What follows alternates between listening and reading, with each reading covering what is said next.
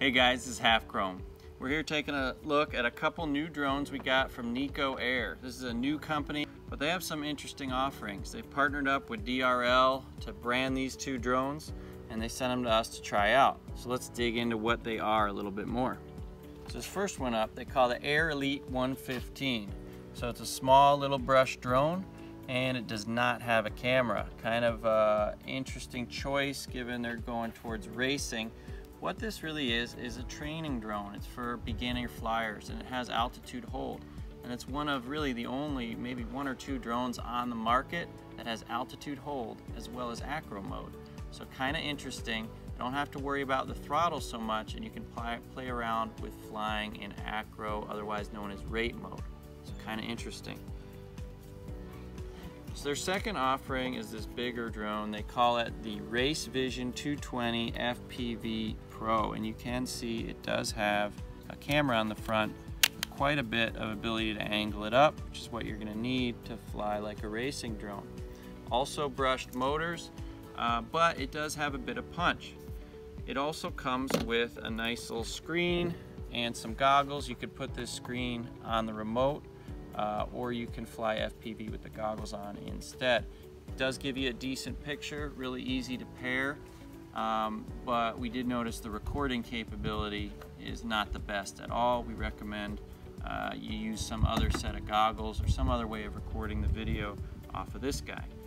But no altitude hold, but it definitely is kind of getting you ready to be a racer. Has a decently wide angle camera, not really wide enough in my opinion, but you can fly around FPV with this guy. So these two drones come with basically the same remote, just different colors. Kind of a newer design. They've got some switches that angle around here. There's this funny beginner mode. I'm not going to fly with that. It's got angle mode, which is a normal beginner mode for drones, and then this Acro mode there, which is what they call P, and then 3 different speeds, which changes how much the drone will tilt and angle and how fast you can fly. There are a couple other buttons here as well. These 4 on the front are for doing all kinds of different kind of pre-programmed flips and acrobatic moves if you want to play with those. Let's talk about the Air Elite 115 first. I really like this drone. It is super stable. The altitude hold is awesome. Think of a Hubsan X4, but better. This thing is fast, it's stable. The design of the propeller guard is awesome. It allows you to bounce off of obstacles, and it keeps fingers safe. This thing is a lot of fun to fly. There it goes, blasting off. Now let's take a look at the Race Vision 220. I really like the design of this quad. The adjustable camera really helps with the FPV. Personally, I take the propeller guards off. I think it looks even slicker that way. Definitely looks a little bit more like a racer. But this thing is pretty quick. It is pretty powerful, especially for a brush drone. This thing has some zip to it, so you can fly it around, and it is fairly maneuverable, especially for its size. Vision 220 does not have altitude hold like the Elite 115, but it makes up for that with power. Both of these Nikko Air drones have 16 pre-programmed acrobatic tricks that you can do.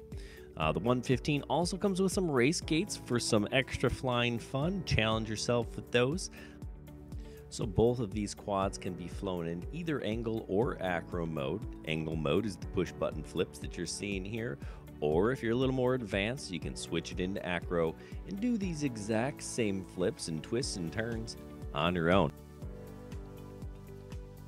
If you want to learn how to fly FPV, then this 220 that you're looking at now is a good starter drone for that, right? You can fly at line of sight, or you can get behind some goggles and fly some FPV.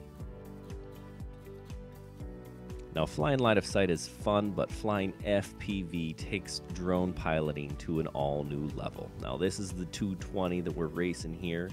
You get the goggles, or if you want to just strap the monitor to your phone, you can watch that way, but we highly recommend the goggles. It's a lot more immersive, and actually I think it's a little bit easier, but not easy, as you can see.